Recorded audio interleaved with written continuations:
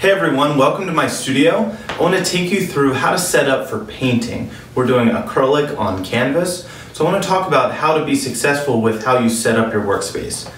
First of all, find an area where you can set everything up, and the most important factor here is a lot of light. So work by a window, somewhere where you get really nice indirect lighting. In my case, I'm using this work lamp, and I've got a studio light over here, as well as some nice lights in the ceiling that are track lights I can move and aim around. You want that nice lighting so you're not going to see shadows while you draw and paint, and you want to see the colors accurately. So that's going to be really important. Another consideration is acrylic paint will stain. This is permanent once it dries. So wear some clothes where it's okay to get a little bit of paint on there, or think about an apron or something like that. If you do accidentally get this somewhere you don't want it, just wash it right away. I am working on top of this piece of foam core that I had lying around that'll protect my table.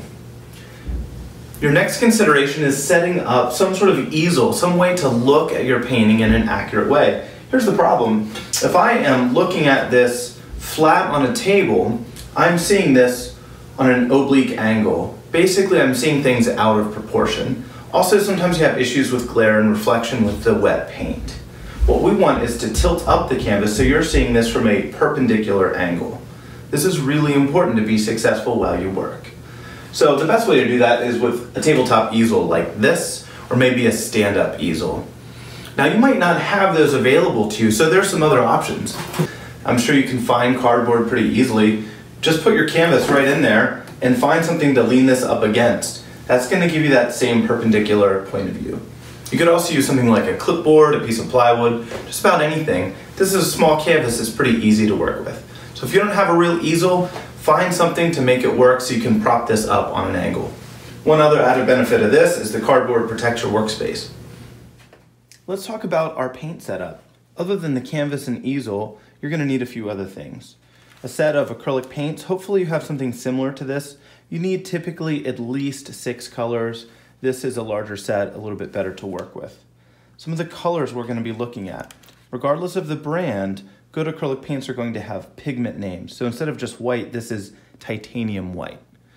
Some of the other colors that are going to be really important for this are going to be some type of blue. In this case, I have a blue, it's just called primary blue. You might also see cerulean blue, or phthalo blue, or ultramarine blue. Any of those will work, but they're going to have some differences in how you mix them. Next color that's going to be really important is a yellow. In this case, I'm using yellow called primary yellow. Again, you might see cadmium yellow or some other name like that. We're going to need some type of neutral. Burnt sienna and burnt umber are 2 that I have here. Generally, you're going to see some type of red. Greens are pretty common, especially one like this. It's called phthalo green. So this is going to be a dark bluish green. In this case, my set also has violet, called dioxazine purple. And then I have this color, which is ivory black. So you're going to see some type of black in the set frequently. Now, black is a color we're going to try to avoid. Remember, when we're mixing color, we're going to make the colors look lighter or darker with lots of strategies. But adding black is going to turn your color gray. It's going to make it a little bit more neutral. So avoid using black right away as your main tool for darkening colors. Regardless of the paint set you have, you're going to find you're going to use a lot of white paint. So you may want to consider getting some extra white next time you make a run to the store, or maybe get an Amazon order on that as well. So some other things we'll need is a paper towel to wipe off our paintbrush.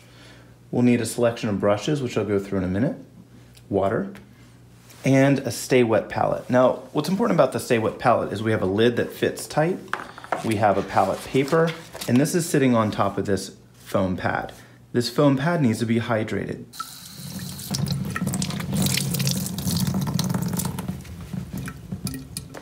And put your palette paper on top. If that pad is too wet, your paints are going to run. But without that, your paints would dry out. Acrylic paint dries really, really fast, so it's important that you have these covered. If you don't have something like this, you could find any type of container and line it with aluminum foil, parchment paper, something like that. It may not last as long, but it'll still work. Lastly, you need your photo reference nearby. For this painting tutorial, we are painting from direct observation. We're not painting from our imagination. We need something to look at constantly. It must always be up while you work. So find a way to plug in your iPad so it doesn't go to sleep and keep it real close by.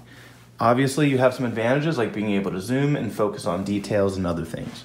Whatever part you're painting must be up on your screen during the entirety of the painting process. Don't turn it off, keep it up. Let's talk about some different paint brushes that I have. You might have some similar brushes. It's okay if it's a little bit different, but I'll show you the ones that I tend to use the most. So the largest brush I have here is this flat angle. This is about 1/2 inch wide, and you can see it's thin on this orientation. This allows you to really control and get a nice edge. This will handle paint really well. It's a great way to start for just washing in large areas. So I have the same brush in a smaller size. Two other brushes that are really handy are flats and filberts. Now, a filbert is actually my favorite brush. It's a flat brush with a feathered and curved edge instead of a square edge like this one. These brushes are wonderful to use because you have a lot of control, but the softness of this brush allows you to blend more easily. These brushes are both about 1/4 inch wide. Anything close to that is going to work pretty well for a canvas of this size. Now, our goal when we paint is to do something called implied detail. So we don't need a brush much smaller than this. So we're going to paint in a way to suggest the details instead of explicitly show every little part of that.